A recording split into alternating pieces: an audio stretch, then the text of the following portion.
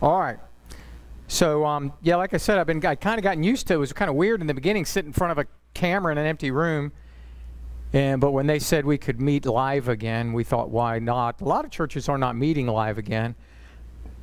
Pardon the tape and all of that. We're complying with the governor's orders. So that's why the chair, the rows are taped off, etc. I've been talking about Isaiah 55, verse 9 through 11, and Isaiah 55. And we've been talking about, on the videos I've been doing on YouTube, renewing our mind or changing the way we think. Repentance is the Greek word. It means metanoia, change of mind or change of thinking. And we've been talking about the need that you can't get into the kingdom of God if you don't change your way of thinking. And in Isaiah 55 verse 9, if we have that. In Isaiah 55:9, he said, "For as the heavens are higher than the earth, so are my ways higher than your ways, and my thoughts than your thoughts." God was talking to us, and he said, listen, my thoughts are higher, as high as the heaven is above the earth. Now, we go up, you know, it's a distance. He's not saying there's a distance between his thoughts and our thoughts. How far? We were out, they've started building our house out in Powhatan, and Carol and I went out yesterday. They dug the footings and they were pouring the footings, and Carolyn said it looks so small. And I love what our builder said. He said, because you're comparing it to infinity. He said, you got infinity up above you. He said, you're comparing the footprint of your house to infinity. See, when he's talking about the earth, he said, your thoughts are earthy, they're limited. My thoughts are infinity, as high as the heavens. Because think about the heavens. If you started going up, up, up, when would you quit going up? Never. You could just keep going up, keep going. It's infinite at the heaven level. It's finite at the earth level. He said, just as there's an infinite difference between your way of thinking and my way of thinking, so there's an infinite difference between, or there's an infinite difference between heaven and earth, so there's an infinite difference between how I think and how you think. But then we pointed out in verse 10, "For as the rain and the snow come down from heaven, and do not return there without watering the earth and making it bear and sprout, and furnishing seed to the sower and bread to the eater, so shall my word be which goes forth from my mouth." He said it will accomplish what I send it to, and be prosperous in the thing that whereunto I sent it. And here's what he's saying. He's saying, listen, my thoughts are infinitely higher than your thoughts, but there's a way to bridge that gap. There's a way to close that distance. And he said, that is, my word works just like rain. He said, you have this dirt. In that dirt is seed. And he said, the rain comes down and causes the seed to grow up. He said, so my word accomplishes the same thing. It comes down from heaven, and it will begin to elevate your thoughts up closer to my thoughts. Listen, we're never going to get to God's thoughts completely because he's infinite and we are not. We can never, figure of speech, catch up. He's been there forever. We have not been here forever. We will be here on the other side of forever, but he's been on both sides of forever and will always be. So we're never going to get to his thoughts. He's not saying you can be exactly like me, because we can't. But we can forever be getting closer and closer and closer to his way of thinking. And so he said, listen, my word is the thing that will elevate you. So let's go to Luke chapter 10. Luke 10. Carolyn preached on this a few months ago, and I thought it was beneficial to come back around to it. Luke chapter 10. Verse 38, Luke 10:38. And it came to pass, as they went, they, Jesus and his disciples, he entered a certain village, and a certain woman named Martha received them into her house. Verse 39, and she had a sister called Mary, sat at Jesus' feet. Now let me stop there. That's what everybody thinks that says. Sat at Jesus' feet. And I've heard tons of preaching on, well, Mary sat at Jesus' feet. And we just have to sit at the feet of the Master. No, Mary sat at Jesus' feet and did something. What was Mary doing at Jesus' feet? Listening to his word, heard his word. She's sitting at his feet, hearing his word. Martha was distracted with much serving and came to him and said, Lord, do you not care that my sister has left me to serve alone? Tell her, therefore, to help me. Jesus answered and said unto her, Martha, Martha, you are careful and troubled about many things, but one thing is needful. One thing is needful. And Mary hath chosen that good part which shall not be taken away from her. Now again, I've heard people teach on that he's saying, well, sitting at the feet of Jesus. All right, so right now, all of y'all, let's sit at the feet of Jesus. Let's just do it. Where are they? Well, it's in the Spirit. Okay, let's all in the Spirit sit at the feet of Jesus right now. How many are ready? Ready? How do we do that? How do we, in the Spirit, sit at the feet of Jesus? We'll imagine Jesus' feet, and we'll sit there. Listen, not very practical advice. If that's the advice, the one thing that's necessary is to sit at his feet. We could have a million different ideas of how to do that. How do I sit at the feet of Jesus? But Mary wasn't just sitting at the feet of Jesus. She was sitting at the feet of Jesus, hearing his word. He said that's the one thing that's needful. How do I know that's the one thing that's needful? Because didn't he say in another place, man shall not live by bread alone, but by every word that comes forth out of the mouth of God? Jesus was God manifested in the flesh, sitting there with Mary. The word of God is coming out of his mouth. And he said the one thing, she's picked the one thing that's important. Here's the reality, what Jesus was saying. Now, let's be honest. How many of y'all believe this? One thing is needful. We believe it intellectually. He didn't say one of the things that's needful. He said really only, in fact, he said, verse 42, one thing is needful. Mary has chosen that good part. He literally says the only thing you need is the Word of God. See, you think, and I think, well, I need money to pay my bills. You think, and I think, well, I need healing. You think, and I think, well, I need some help with my children, or I need a new car, or you and I think lots of things are needful. And Jesus said, no, only one thing is needful, which is listening, hearing the Word of God. Martha is serving. We all agree serving God's important. Do we all agree serving God's important? Martha is serving God. But he doesn't list that as the needful thing. See, one of the problems with religion is religion kind of teaches us to serve. Religion hammers the service side of things. But Jesus didn't say the one thing you better do is serve God. He said the one thing you better figure out is sit and hear the Word of God. It is the problem in the Christian community as far as I am concerned. I am amazed at the lack of word knowledge of so-called Bible-believing Christians. I mean, over the years, I've been appalled at the sheer ignorance of Christians that have been in church 5, 10, 15, 20, 25 years. But you know one of the things I've noticed over the years? I'll get up to preach, and I'll notice people whip out their phones. Now, I am not so stupid as to believe they all got Bible apps. Because if you have a Bible app, why are you doing this? You're texting somebody, you're writing an email.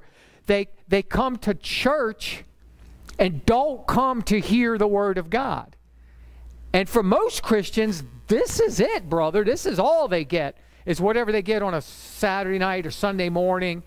And even there, they're half paying attention. I remember years ago, we were at church one Sunday, back before we were pastoring. We were just attending church. And Karen had gone to the ladies' room.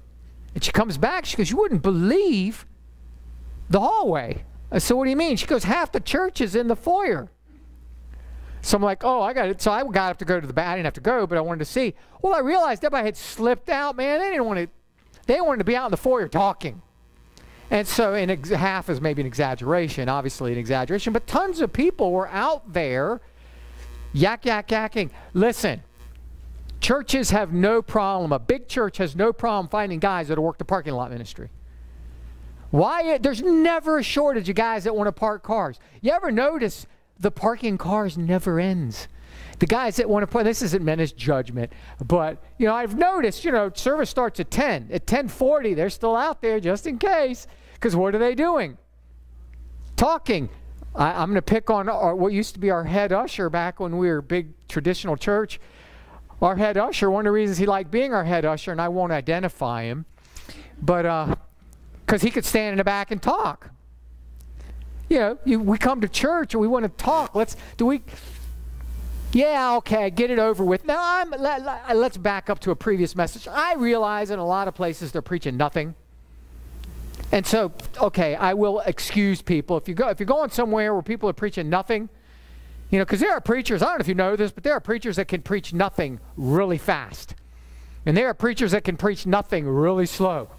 And there are preachers that can preach nothing dramatically. But they're preaching nothing. So I'm not talking about that. If you're going to a church where the preacher's preaching nothing, run away. We should all be going to a church where the Word of God is coming forth, not psychology, not feel-good messages, not self-help messages, the Word of God. And if the Word of God is going forth, what are we doing? And I'm not picking because y'all don't hang out in the foyer. I'm just saying my observation over 30 years of serving God is how many Christians, there's no place in their life for the Word of God. Jesus said, unless you repent, unless you change how you think, you're not going to be able to get into the kingdom of God.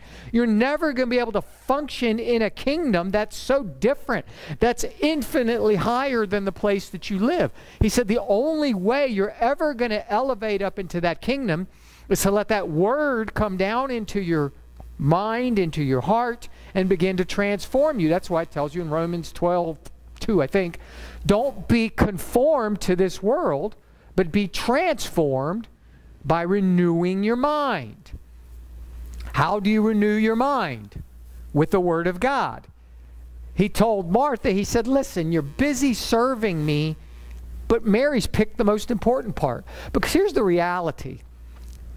You could be dropped in the middle of the Sahara Desert with only one thing. You get to pick one thing. We actually did a game years ago. We were playing we went on a church like weekend cruise together. They used to have this river cruise up on the James, and we played the Truly-Wed game.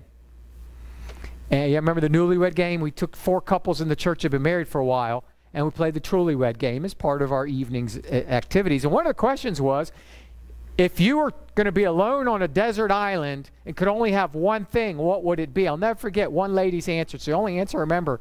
Lipstick. And her husband guessed correctly. Lipstick. Listen, what Jesus is telling Mary, if they parachute you in the middle of the Sahara Desert, don't say, and they say, you can have one thing, well, let me have a jug of water.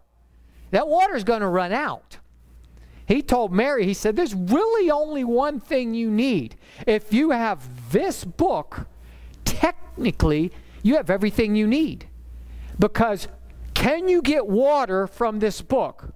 Is it possible in a desert, through the word of the Lord, to get water? Yes, it is. I don't know if it's possible to get lipstick, but it is definitely possible to get water through the word of the Lord. But how many Christians, born again, claim to be Bible-believing Christians, the Bible is not first place in their life. See, metanoia, we pointed this out on one of the videos I made. Jesus preached the Word of God. He didn't just say, go change how you think, have at it. He preached the Word to them because that's how they could change the way that they think, was the Word of God itself. We are woefully short of the amount of Word that we get. I mean, Carol and I listen to usually at least a sermon a day, and I feel malnourished frequently. I mean, sometimes a sermon a day, in fact, frequently a sermon a day, I feel malnourished. We're watching sermons on YouTube. We're listening to sermons in the car. It's man does not live by bread alone. He lives by the Word of God. And we know from Romans 10, faith is energized by the preached Word of God. Faith is energized. It says faith, remember we pointed out several weeks ago where it says faith comes by hearing. That word comes was added by the translators. It literally says we faith by the Word of God. This is how we do everything. That's what he was telling Mary. And yet, most of the Christians I know, this is not the final authority in their life. This is not the end all of all discussion. And you know, for believers, it should be. For born-again believers, God said it, the end. My dad said whatever he said. And one of the reasons we're not receiving any more than we are is because most of us and most of the Christians I know don't have that mindset. We're, the Bible says the fool has said in his heart there is no God. Now, all of us agree we would never do that, right? Would all of us agree I would never do that? The fool has said in his heart there is no God. Well, everybody in this room, we're not going to say there is no God. Maybe. Here's how it works in real life. In real life, a lot of people don't go, there is no God. But, for example, God says, if you don't work, what? You shouldn't eat. How many Christians right now don't want to go to work because the unemployment benefits are better than the pay? That's a fact. The government boosted unemployment. I was talking to somebody the other day, and they're talking about it's hard to get employees to come back to work because unemployment's higher.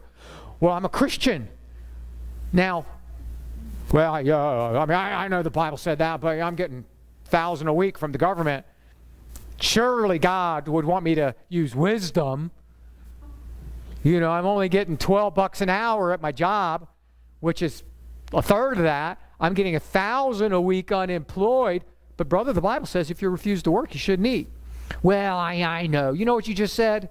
There is no God in that area. You didn't mean to say that. That's not what you intended to say, but that is what you said. You said, and I said, I know God said that, but here's all the reasons why that doesn't apply. Now, when your children do that, what's the outcome? Dad said, don't juggle the knives in the kitchen. What happens when you juggle the knives in the kitchen? You know, you come in crying, you got a knife stuck down in here in your shoulder blade, and blood is gushing out. Now, will your dad help you? Yes. Will you still have pain and stitches? Yes. So what we have to understand, we're not talking about the grace of God and God turning his grace off. God loves you the same, whether you obey or don't obey. God loves you the same, whether you follow his word or don't follow his word.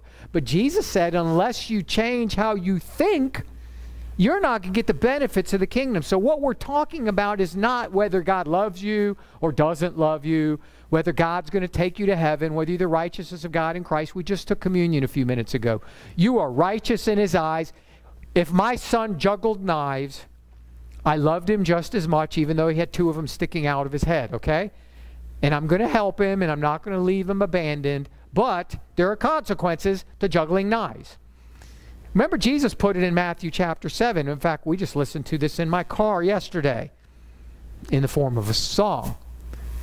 Jesus said, those who hear my words and don't act upon them.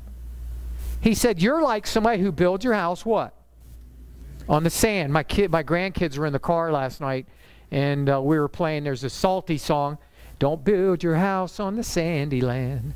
Don't build it too near the shore, 'cause it might be kind of nice, but you'll have to build it twice, or you'll have to build your house once more. And then the chorus, so build your house upon the rock. Now, it's a cute little child song, and yet how many Christians, we build our house upon sand? What is sand?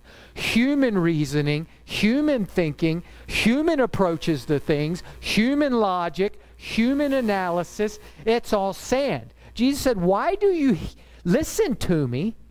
You listen to what I say, and then you don't do it. You don't view it as needful. You don't view it as the one thing that's necessary.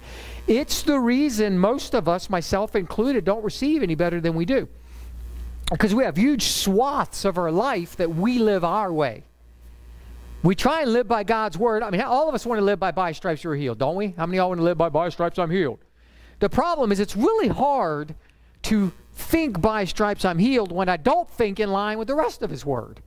Because God's way of thinking is up here. And he being healed, here's the funny thing, I don't actually believe in healing. And what I mean by that is, I think God's intent was life, Zoe, flowing out of you all the time. Healing isn't really what we should need. Jesus said, my words are spirit and they're Zoe. You know, one of the things, we're chasing the healing when in fact we're the healed. This is a revelation if you don't know this. You're not the sick trying to get healed. You're the healed, and symptoms have tried to steal from you what belongs to you. But if you don't think that way, if your thinking is not along the lines of, I am the healed, I am the blessed, let's face it, if you've been battling symptoms for any length of time, what does your mind get consumed with? The symptoms.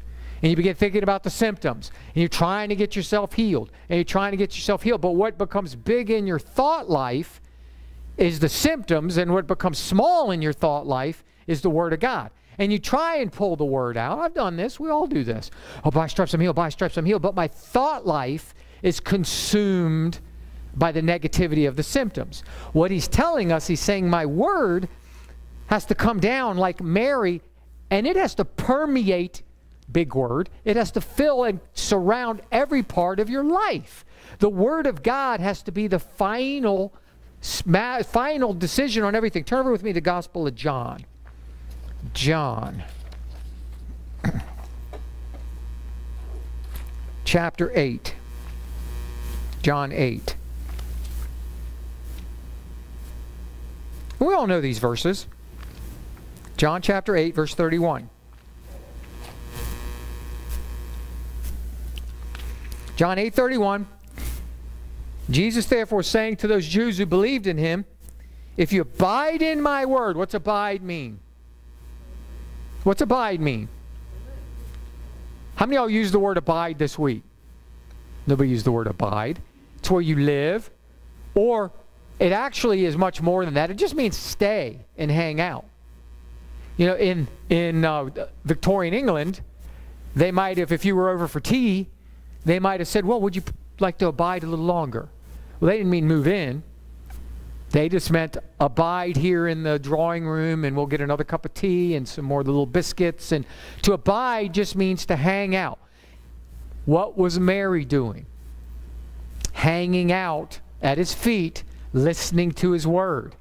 He said, if you abide in my word, if you hang out in my word, then you'll be disciples of mine. That's the beauty of it. I spent the first 20 years of my Christian walk trying to discipline myself to be a Christian. How many of y'all ever try to discipline yourself to be a Christian? You got to fast. You got to pray. You got to read your Bible. Got to have discipline. Got to have discipline. Got to have discipline. Man, I failed more times than I want to even begin to admit I failed.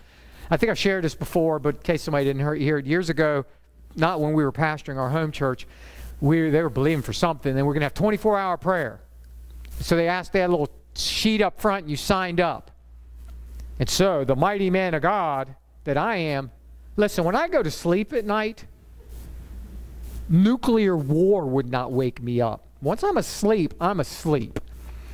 So the mighty man of discipline, he decides, I'm going to sign up for the 4 a.m. time slot. I have to pray for an hour from 4 to 5, because the goal was to have 24-hour prayer going. I guess you're more likely to get your prayers answered if it's in volume. I don't know.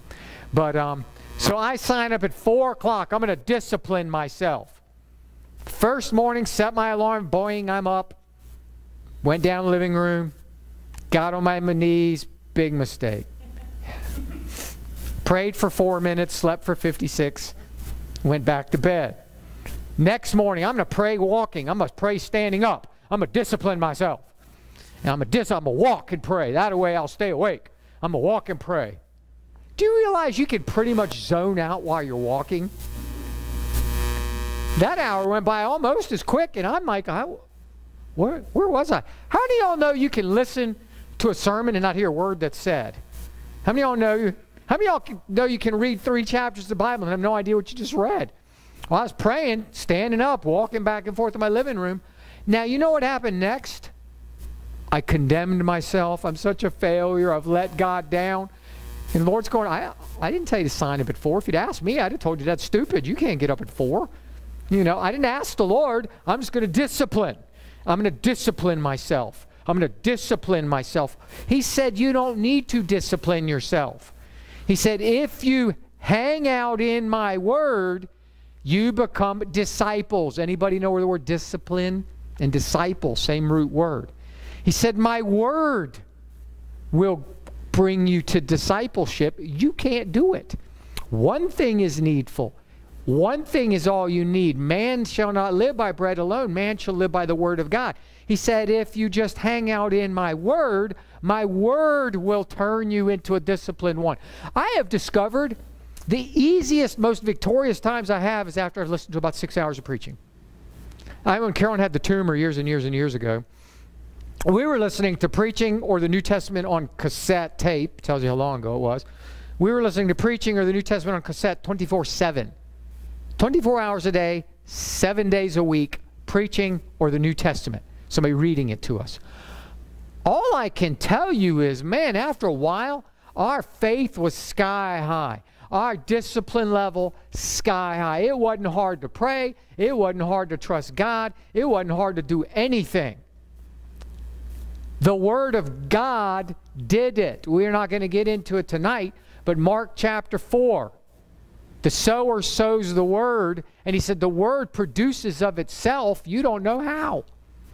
He said the word will do the trick. He said, I send my word down like rain. How many of y'all, I'm sure there's going to be one or two in here, but the vast majority of us have no clue how rain and dirt and a seed turn into a plant. You don't have to understand it, do you? You don't have to have any idea how it works. All you got to do is put it to work. It just works. That's what he tells us in Mark 4, and we'll get to that at some point. He's saying, look, the word will accomplish what I sent it to do. The problem is most Christian people don't get any word. And when they do get word, they do what Jesus said don't do. They read it. Let's use another one. It's one of my favorites. Bless those who curse you. Somebody came up to Emily this past week. What are they called? Karens? I heard they're called Karens, the people that rebuke you if you don't have a mask on.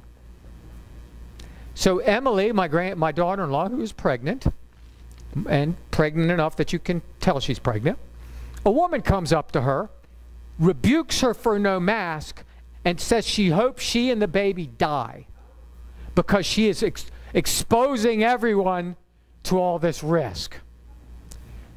Emily tells us about it. I'm like, man, I wish I'd have been there. Oh, man, I would have unloaded on that woman. I'd have let her have it. I'd have, first you're an idiot. Breathing your own poison in and out is worse for you. This is not a public health message, but listen. Those masks have their own problems. And I had run it through my brain. I'm like, I hope somebody says something to me about masks. And all of a sudden the Lord dropped. You ever heard a sermon and you hear part of a sermon in the back of your head? Now I'm going to back up to another story, and then you're going to hear what I heard in my brain. Because see, if you don't put it in there, Jesus said the Spirit will bring to your remembrance. Well, you can't remember what you didn't remember. You get it? You got to remember it to be able to remember it. And so years and years ago, Carol and I heard a sermon by Jesse Duplantis. He's a preacher out of Louisiana. And Jesse Duplantis was talking about, he said one time he was going to the airport and he was late. And he said his wife and daughter were in the car. His daughter was, 7, 8 years old, and she's in the back seat. And he said he gets behind, 2-lane road, and gets behind a grandma. And she's, big bun. And he said, I am running late. It's 55 miles an hour, double lanes, can't pass, and she's going 25. Anybody ever been there? We were just there this week, Carol and I. So he said, I'm behind. Man, lady. And he said, I'm fuming. I am fuming. He said, all of a sudden, he said, I'm getting angry and angry. He said, the muffler falls off her car. He said, the muffler falls off. He said, I hit it, boom, boom. And he said, that terrible thump, thump, thump sound, which means you got a flat tire. And he said, I start screaming, woman, if I could catch you. And his daughter goes, I would. And his daughter goes, you tell her Jesus loves her, wouldn't you,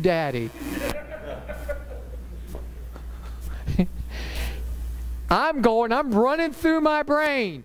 Let somebody say that to Emily in my presence. And I've heard the Holy Spirit. I heard Jesse Duplantis' voice in my brain doing his daughter's voice. You would tell him Jesus loves him, wouldn't you? Wouldn't you? Isn't that what you would do?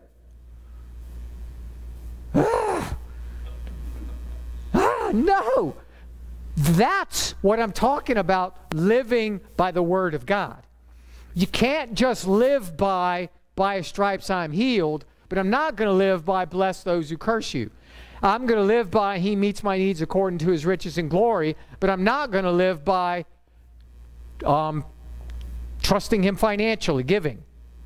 I want him to bless me, but I'm not going to give. I mean, those are just simple examples. Well, do you believe in tithing, Pastor Tom? Tithing is so Old Testament. So you don't believe we should tithe? I believe it all belongs to God. Be glad he lets you keep some. I'm glad he does. But the reality is, he said, you live in this. He said, it will make you. It will make you. You can't make yourself, and I can't make you into anything worth being. See, this is the whole message of the gospel. If you could do it, you wouldn't need a Savior. You can't do it, so you need a Savior, and he sent the Savior. But notice in John, same book, what's the first words he uses to describe the Savior? In the beginning was the Word. And the Word was with God. And the Word was God. And then in verse 12, the Word manifested as flesh and dwelt among us. Jesus is the incarnate Word of God. Jesus said, no words will ever come out of my mouth that the Father didn't tell me to speak them first. And so Jesus, John 12, 49 and 50, he said, I'm only saying God's Word. Mary figured this out. Mary, Jesus' mother, figured this out. When Jesus went to the wedding at Cana, he had never done a miracle. No record of any miracles is there. No miracles. He'd never done one. What does Mary? She said, hey, they've run out of wine. Jesus goes, look, how is that my problem? And basically, that's what he says. Now, Mary, his mother, says the most fascinating thing. What does she say? Whatever he says, just do it. Why? Because she might not have seen any miracles, but she'd seen the wisdom and the power of the Word of God flowing out of him. That wisdom of God. He always knew what to say. He always knew what to do. He always knew the right words to speak. He always knew the right actions to take. And she sensed that. Why did he always know? Because he knew his Father's Word. And he spoke his Father's Word. And he lived his Father's Word. He said, I don't do anything, I don't say anything except what the Father told me. Where did the Father tell him? Right here, in the same place he's telling me and you. Now let's go back to John, verse 32. He said, if you hang out in my word, it will make you a disciple. You don't have to make yourself a disciple. And you shall know the truth, and the truth shall make you free. So here's the cycle. You hang out in the Word of God, what Mary did. When you hang out in the Word of God, it turns you into a disciple. You don't have to do it. The Word does it. The Word turns you into a disciple, and the Word begins to reveal truth to you. What truth? The truth that you're healed. The truth that you're blessed. The truth that you can bless. Didn't Jesus say, your Father in heaven is kind to evil and ungrateful men? Be like him. That's what he's saying. Be like him. And the truth is, if the Father can do it, you can do it. If the Father can forgive, you can forgive. If the Father can bless those who are evil, you can bless those who are evil. That's the truth. Graham Cook talked about this. Probably one of the greatest revelations I ever got, because it's one of the most misused verses in the Bible. The Bible says, speak the truth in love. And how many Christians over the years have used that as a bat to beat you? Well, you know what? You wear too much makeup. But I'm speaking the truth in love, sister. It's in love. I'm speaking the truth in love. How many of y'all ever seen that, experienced that? Somebody hits you with a bat and then caveats it with, but I'm speaking the truth in love. It's meant in love. No, it isn't, you little rat. You're trying to beat me. You're trying to hit me. What's the truth? The truth is, A woman with too much makeup, that's a born-again woman, has the inner beauty of the Spirit of God inside of her. The truth is she's gorgeous because of the Spirit of God. That's the truth. Isn't it the truth? The person, the Christian that's losing his anger.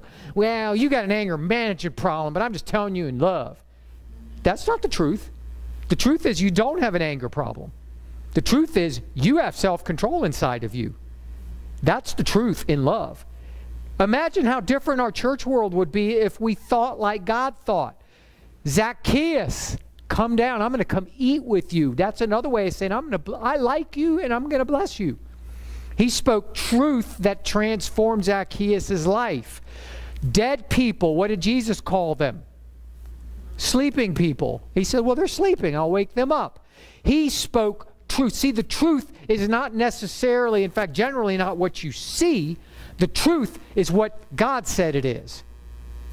But if we aren't comfortable and familiar with what God said, we won't know the truth to speak it.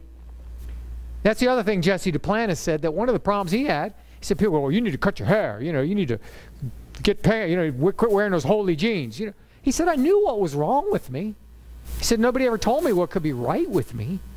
Well, the truth is, Jesus will set you free. The truth is, Jesus will bless you. The truth is, Jesus will accept you just as you are. Jesus doesn't expect you to cut your hair or quit wearing makeup. Or I heard Kenneth Copeland tell the story years ago. Gloria was up there to receive the baptism of the Holy Spirit. And he said she received it. She's just so quiet. He said she'd received it. And she's just up there praying. And a bunch of the guys came and said, well, if she'd take off that jewelry, then she'd receive. Because how many of you know the Bible says, not by the wearing of jewelry? So that means Christians shouldn't wear jewelry. Well, it also says not by the wearing of clothing. Maybe we don't want to interpret it that far. And we try and use this book to beat each other up, but that isn't what this book was for. This book is life-affirming, Zoe, life-giving. Jesus said, my words are spirit and they're Zoe. And the whole point of living in the book and living in the Word of God is you're ingesting Zoe life. You're receiving Zoe life. He said, as you're abiding, as you're doing, when I'm doing what Mary's doing, Zoe life is going inside of us. You're not going to cuss somebody out after listening to 4 hours of Graham Cook. You're just not going to do it. I mean, pretty much, Carolyn and Bethany and I, just most of the people in my family, exception of Rebecca, most of the people in my family have potential to have short fuses. Well, you know what we all know?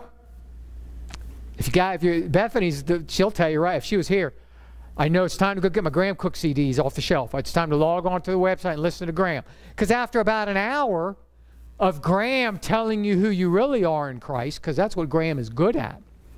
I mean, we've got a couple of 1.5 hour prophetic words on the website where Graham just spends an hour and a half prophesying over you. You're the righteousness of God. You're the beloved. You're a child of God. You're free. And you hear that. And you know what it does? Remember what he said. It elevates you. It begins to lift you up. That Word of God begins to pull you out of the lower things of life. The Word does it. You don't have to do it. I don't have to do it.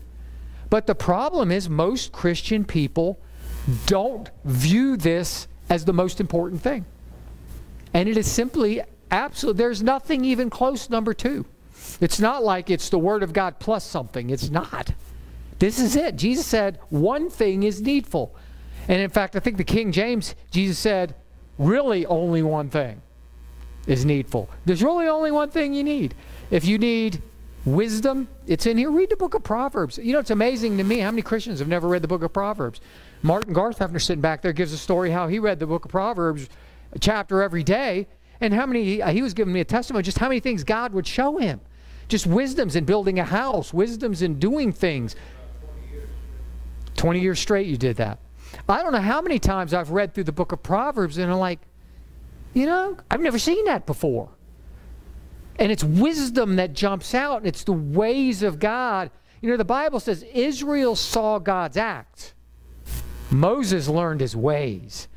As we study this word, as we let this word, again, just get it out. I'm not saying read your Bible 12 hours a day. In fact, we'll wrap up with this. I don't know how long I've been going. God told Joshua, which is Yeshua, it's Jesus, a picture of Jesus in the Old Testament. He said this word. He said, meditate on it day and night. Now, how do you meditate on something day and night? People go, well, you can't do that. Well, apparently he thought we could. Well, how do you meditate on the word day and night? Well, it's really simple. When you were young and you were dating, could you meditate on that guy or that girl day and night? Of course you could, couldn't you? I know I could. When I was dating Carolyn, man, I'd be in school. I never really skipped school until I started dating Carolyn. And she got out early. She got out like at noon because and so a lot of days I'd be sitting in class thinking, man, Carolyn's getting out. She's getting in her Volkswagen because she went to Prince George schools and I went to Hopewell schools, and that's why there's the difference in intelligence. And I'd be sitting in class and I'd be thinking about Carolyn. And I don't know how many times, this was back in the good old days where they took roll in the morning and you were counted present for the whole day. They didn't take, and so I already been to homeroom, they already took roll. And I don't know how many times I got to the point where it's a true story. I used to park in the teacher parking lot because it was easier to sneak out. And I'd park in the teacher parking lot, and then I'd, you know, about 12:30, well, Carolyn's heading home. She worked a couple days a week, but on the days she didn't work, I don't head on out. Why? Because I was meditating on Carolyn day and night. I was thinking about. He's saying meditate on my word. When you're in a situation, man, okay, let's think about what did God say about that? Have I read anything? Holy Spirit, you know, that's what it means, meditate. Okay, I don't know how to solve this situation. Holy Spirit, and it's amazing how many times Bible verses will pop into your mind. A thought will come to you, an answer will come to you. Meditation is not 24/7. All I'm going to think about is the Bible. All I'm going to think about is the Bible. But, and I thought about other things, obviously. You know, if somebody got a new shotgun, I was momentarily distracted while we checked it out. You know, back in those days, you could bring your shotguns to school, you know, as long as you kept them in the trunk. And, you know, so, hey, man, I got a new hunting gun. You know, you go out in the parking lot and check out their new gun. Okay, I momentarily focused on the gun, or better yet, they got a new motorcycle. You know, okay, we're going to go, let me go for a ride on it. But very quickly, where was my meditation back to? Carolyn, she's always in the forefront. Yeah, you can do it. I'll give you a negative example of it. You're behind on your bills and you're being threatened with foreclosure. How many think you could meditate on that day and night? No problem, couldn't you? Easy to now, we don't use the word meditate. We have a different word. It starts with a W, worry. That's all worry is. Worry is just meditation in the negative. So we've all done that. Every one of us have proved to ourselves we have meditated day and night on the negative. What he's telling us is he's saying, keep this word in your eyes. Keep the preaching in your car. Preach. I am appalled, and this isn't meant as a rebuke, but I'm appalled how few people take advantage of our online library, listening library. I can't tell what people are listening to, but I can tell the last time people logged in. And there are people who haven't logged in months and months and months. Well, we're listening to other stuff. Okay, good, hallelujah. A lot of people aren't, though. But the reality is, he's saying, if you want to reach this level up here, you're going to have to let my word transform your way of thinking. It's a process, and it's a permanent and eternal process. Every single day, we should be drawing a little bit closer to the way God thinks, thinking a little more in line with God, changing how we think. I was all excited to rebuke somebody on my lack of corona mask. Now it's like if somebody runs into me, the Lord bless you, hallelujah. No. You know, you've taken all my fun away, but that's okay. I'd rather live the way God said to live than to live the way I choose to live, because I have proven to be really rotten at running my own life. And when I follow his way, it works out well. And when I follow my way, it doesn't work out so well. And so he says, Martha, Martha, Martha. He said, you're worried about so many things. And there's really only one thing you need. This is the only thing you need. And most of us don't get, we are woefully short on the amount of Word of God we get. And you are not going to live in this fear-filled, negative, the phrase Karens is all the suburban soccer moms that are terrified of the coronavirus. Well, if all you listen to is Corona news, you're going to be terrified. You talk about terrorism, brothers and sisters, that's terrorism. They're terrorizing the population. What do we need to do? We need to be saying, you know what, I'm not going to listen to that. I'm going to listen to this. I'm going to listen to Joseph Prince preach on healing, or I'm going to listen to Keith Moore. Karen and I have been watching Keith Moore again, listening to the blessings of God. And he's talking about spiritual warfare and what that really is, and making fun of all the things we think it is. And, you know, constantly listening to the Word of God, listening to the preached Word of God, reading your Bible. If you got your Bible marker, not bondage, just a little aid if you want it. Read a chapter a day if that helps you remember. If it doesn't help you remember, don't do it. There's no legalism in it. But make up your mind, we want to be Mary and not Martha, because we want Mary results, not Martha results. I want Mary results. I want to be able to say whatever he says, that's what I'm doing, because whatever he says is going to turn out well. And you know, I'll give you one more story. Made me kind of laugh. Graham Cook was telling the story. There was a woman in his church that had had cancer. And it's going to show you the goodness of God and the stupidity of us as Christians at the same time. So, he said the woman in the church had gotten cancer, and she catches him in the hallway. She goes, well, you're prophetic. You believe in the goodness of God. You know, I've got this cancer, and they told me it's inoperable, and I'm going to die in, whatever, 6 weeks. You know, do you have a word for me? And he said, well, you know, I don't know what's going on in your life. He said, why don't you go pray and ask the Lord what it is he wants to be for you right now that you need a revelation of, that he couldn't be for you in the past. What is he saying to you? Go pray. Now, so this lady starts praying that. And she comes back to him a week later. What'd the Lord say? Nothing. I didn't hear a word. Week after that, what'd the Lord say? Nothing. I didn't hear a word. Week after that, what'd the Lord say? Nothing. I didn't hear a word. 4th week, she's in the grocery store. And she runs into an old friend of hers from years gone by. And the friend's there with her little daughter. We'll say 7 or 8 years old. I don't remember how old she was. 7 or 8-year-old daughter. And all of a sudden the daughter goes, Mommy, Mommy, Mommy, that's her. And the mother says, stop, you know, I'm talking right now. But Mommy, Mommy, Mommy. And the mother says, darling. And the daughter just gets more animated. She goes, that's her. And her mom says, what? And she goes, the dream. Well, make a long story short, 4 weeks earlier, at the same time this woman's telling Graham she has terminal cancer, this little girl that night has a dream, 7 or 8 years old, and in the dream, she's sitting in Jesus' office. Jesus is behind his desk, and she's sitting, you know, at Jesus' desk, like we do. And she said on the Jesus' desk was a photograph of the woman with cancer. You know how you have pictures of your family? And the little girl, she looks and she sees a picture of the woman with the cancer.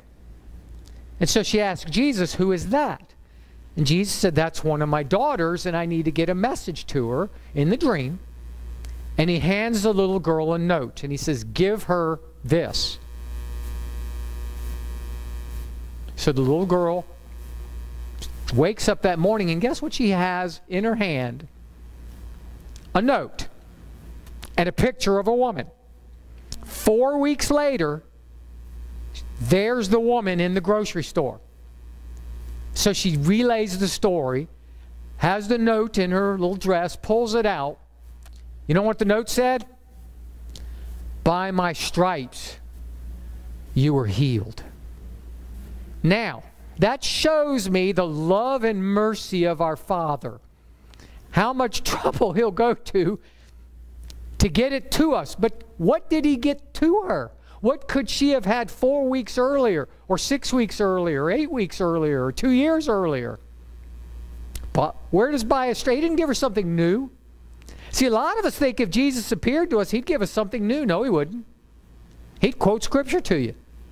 And then you'd think, oh, I got some great revelation. Well, he had to do it because you ignored it out of the book, because you didn't value it in the book. Now, and a woman received it and got healed. So like I said, it's a fascinating story to me because it shows the mercy and goodness of our God and the stupidity of Christians, that we have to have this supernatural experience. I heard Kenneth Copeland told a story of a pastor that was just needed of a word from the Lord, fasted 40 days for a word from the Lord. And he said finally the Lord gave him a word. Kenneth Copeland said, I couldn't wait. In fact, the Lord appeared. He wanted an appearance of an angel or something. He gets an appearance, gets a word of God. Kenneth Copeland said, I couldn't wait. What did God give you? He said he reads it to him and he goes, it was literally Bible verses. Just Bible verses. That's all you're going to get. Even if you get it, now you think, well, I'll believe more if a little girl gets a dream and hands me a note. No, you won't. Faith is energized by the Word. Whether you get it out here or a miraculous delivery by a little girl in a grocery store. We would be well served. It would behoove us. Had a girl in the church one time go correct me after service. Pastor Tom, that's not a word. I said, what's not a word? She goes, behoove. I'm like, yeah, it is. No, it isn't. There's no way behoove can be a word. I'm like, it would behoove us to go ahead and get it out of here. It would behoove us to just make up our mind, I am building my house on the rock, the solid foundation of what God said. This is how I'm living. This is what I'm believing. This is what I'm saying. This is the word that's going to come down and allow me to repent, to metanoia, and have my thoughts elevate up to His. So let's pray. Father, we thank you for your word. We thank you for your promises. Lord, we thank you that we can actually get together again. Hallelujah. Lord, we thank you that you're a good Father, a good Father, and that you want us blessed, you want us healed, you want us delivered, you want us prospered, you want us having healthy families and good marriages and blessed children and blessed finances. You came, Jesus, you said to give us life, Zoe life abundantly. And we ask you to help us this week and this month and the remainder of this year to have a greater appreciation for your word. Help us to become Marys who'd sit at your feet and receive your word. And let that word transform us. Let that word begin to wash us and clean our way of thinking, Lord, that we could be elevated to think like you think. Lord, we ask you to bless the food and the fellowship time. And the folks that aren't here, we just declare no one in the church is getting corona. No one in the church is getting sick. By stripes we're healed. That everything we do and everywhere we go, we're under the blessing of God. And no sickness and no disease and no quarantine and no fear has any authority in our church in Jesus' name. Amen.